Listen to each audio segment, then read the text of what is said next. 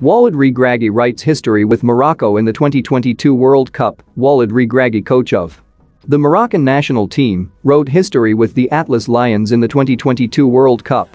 which is currently being held in Qatar, and its competitions will continue until December 18. Regragui succeeded in leading the Moroccan national team to qualify for the round of 16 of the World Cup as the leader of Group F, which included Croatia, Belgium and Canada. The Moroccan national team succeeded in snatching the qualification card for the next round after defeating Canada today with 2-1 in the exciting match that brought the two teams together in the third and final round of the group stage of the World Cup. The Moroccan national team topped its group in the Qatar World Cup with 7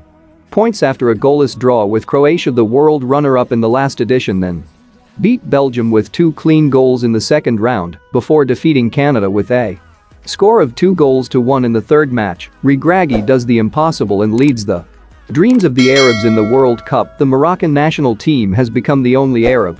team to continue its campaign in the 2022 World Cup after the exit of Qatar, the host country, and Saudi Arabia and Tunisia from the group stage. Walid Regragui is the first Moroccan national coach to lead the Atlas Lions to the second round in the World Cup and